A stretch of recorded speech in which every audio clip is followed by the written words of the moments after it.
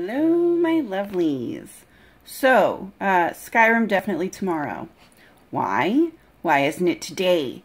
Dang it, Tori, you keep telling us we're gonna finish up the Mage's College run. We are. But some idiot forgot to plug her camera in to charge. I wouldn't know who that idiot would be. It's me. Any hoodles. So I figured we would take this time to try out the filming straight to YouTube thing from my phone, because I told you guys this would probably be the only way I can do it. I'll probably be, you know, fairly, not completely immobile, but fairly immobile for a few days at least, and I wanted to at least check in with you guys after my surgery and stuff to let you know I'm not dead, etc. So I figured, let's try using the phone to film a video for YouTube. I'm trying to hold my hands really still because, alas, I don't have a tripod for my phone, which would be handy. Quite frankly, I always use a tripod to film, except when I don't. Sometimes I go handheld, but my gosh, that makes all of us sick, I think. Yeah. Any hoodles, I didn't do my hair or put on makeup because those videos that you'll be getting, I'm not going to do my hair or put on makeup. I love you guys, but, so get used to this look, with the glasses and the no makeup and the, well, I braided my hair, but that's just so it's not in the way. You know how it goes. So, yeah. Yay, we're at the couch. This actually looks pretty decent with nearly no light, except, you know, for the lamp there that's really shining. But, I don't know, it's picking up well enough. Daenerys, come here. She's sitting right beside me. Baby Gil. Come here, Baby Gil. What are you doing? Say hello to the people. Say hello to the peoples, Baby Gil. Why won't you look at the camera? Why won't you look? This is what Daenerys is like. Isn't it? Isn't it? Any hoodles. Yeah. So, now the other two are playing. Well, okay, Cass is trying to get Murphy to play. Any hoodles. Lazy day for me, I know. I really did forget to plug in my video camera to charge it. Usually I can get like all my videos done on one charge, but the Skyrim vids usually take an hour or so, and yeah, there wasn't enough. I had like 88 minutes, which I realize, you know, yes, an hour is only 60 minutes. I at least know that much math, but sometimes I'm recording for like 100 minutes, and then I pull out what we need for, you know, editing purposes and such. So, you know, it is the way of things. So, I should film like this so I can stretch my neck out and appear thinner. I'm a dork. Yeah, any hoodles, it's a real short vid today. You guys might feel like you're not getting a lot of content. I don't know. Well, I can't really say anything. The last 2 weeks you got 4 out of 5. I think some weeks you got like 3. That wasn't good. I'm slipping into the future. Okay, no. We're not singing Steve Miller Band. I'll get copyright tagged or something. If I was remotely on key anyway, which I'm not. Oh, I do have something cool though. You guys that follow me on Insta or Facebook got to hear a little snippet of my theme song. I have my own theme song. It's very surfy. That's what I asked for. When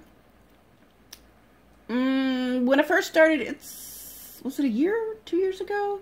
I don't remember. 2 years ago. I first started doing the 5 days a week thing, and at first I had nice little intro tunes to the vids, which were all from my band, you know, so I wouldn't have to worry about copyright and such. But they were all different and whatnot. And then I did my hard drive fry? Something. Or it was when my webcam went wonky. I think that was it. So I lost all my intros because I was trying to make it work. I just never bothered to film new intros or anything. So I talked to the old man and I was like, babe, I really need a theme song. which of course he did not even question. He was like, okay, what do you want it to sound like? I'm like, I want something surfy. I want something surfy because I love surf music. Beach music, you know, the 50s surf kind of stuff. Dun, dun, dun, dun, dun, dun, you know, like Hawaii 5-0, whatever, Wipeout, etc. So, he wrote a surf song for me. He played everything, bass, guitar. I know he put down a few guitar tracks, and I don't even know what else.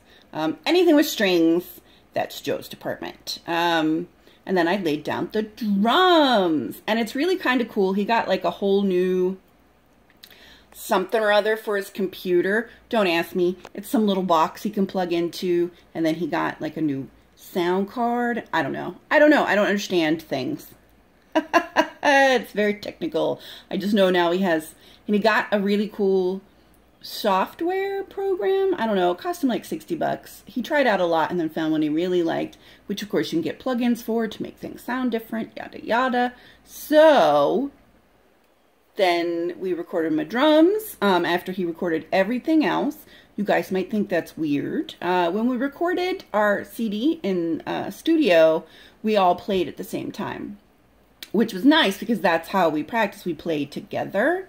And they were trying to get me to learn how to play with a click track because, of course, I'm the drummer. I am the rhythm person. I should be able to play with the click track. And it was terrible. Now, this was a few years ago.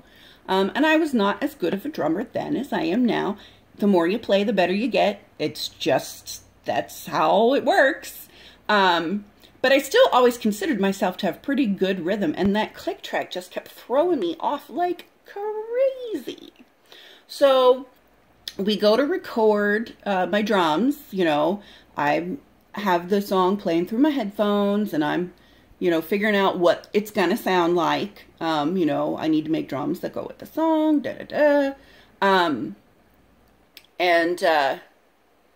first I realized it was super fast, which is fine, but I haven't been playing my drums a lot, so my arms got real tired, and I'm like, good night, this is so fast. He goes, oh, I can slow it down. Which he did, so that is awesome. Not by a lot. It's like by 1.5, whatever that means, I don't know. So, you know, he slowed it down just a little bit so my arms wouldn't fall off, which, you know, awesome, babe.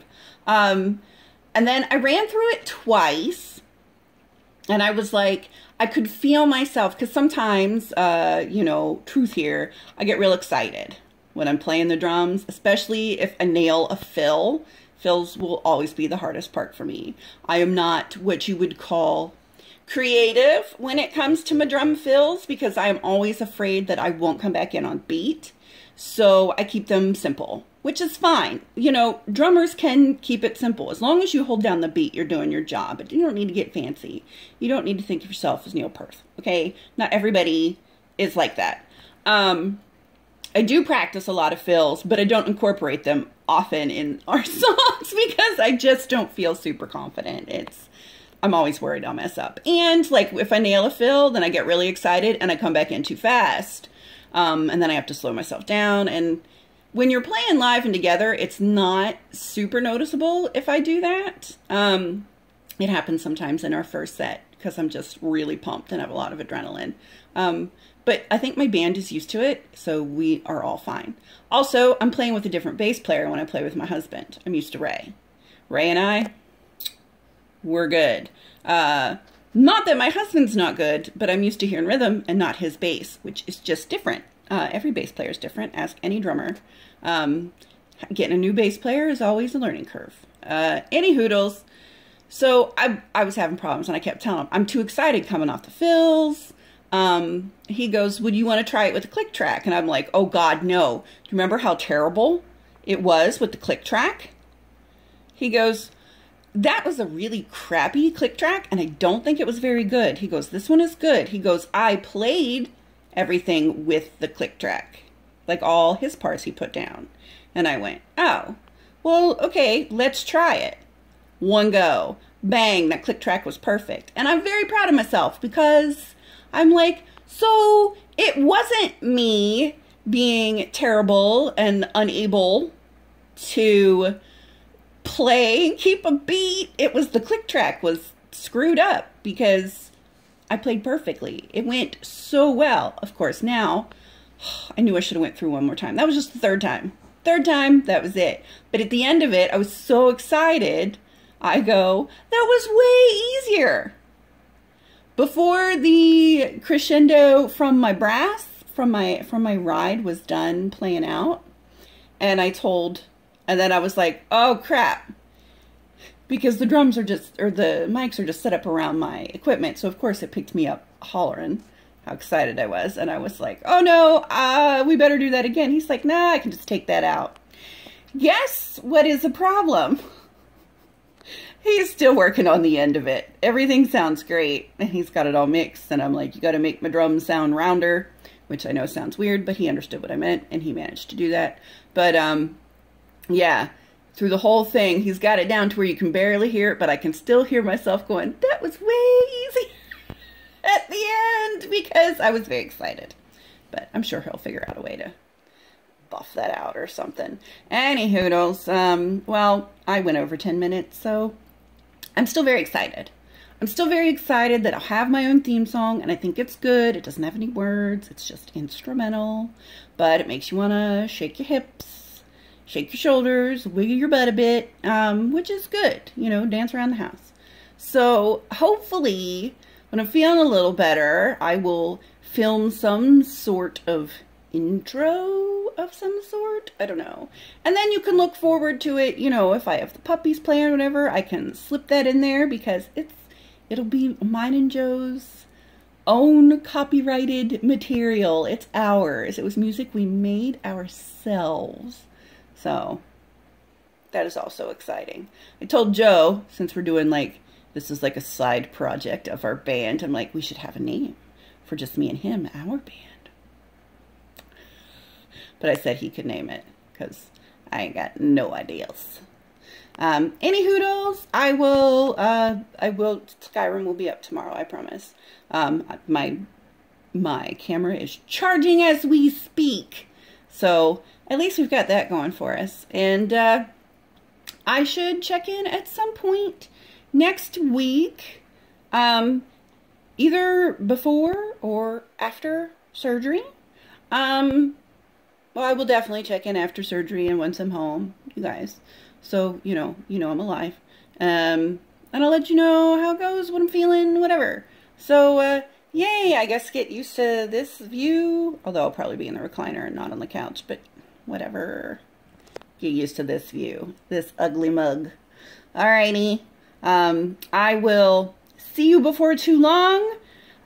Please be good, or at least good at it, while I am away. And play nice. Unless somebody's being a jerk, and then you don't have to. Because, yeah. Screw politeness.